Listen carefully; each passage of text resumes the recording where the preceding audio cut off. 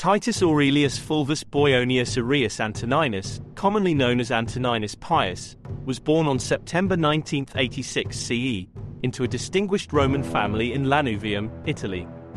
His family had notable connections to Roman politics and the imperial court.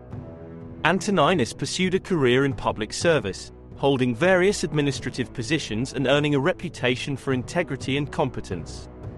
He served as a consul and governor of several provinces, demonstrating his administrative prowess and commitment to the welfare of the empire. Please subscribe, share, and turn on notifications for more videos that matter to you.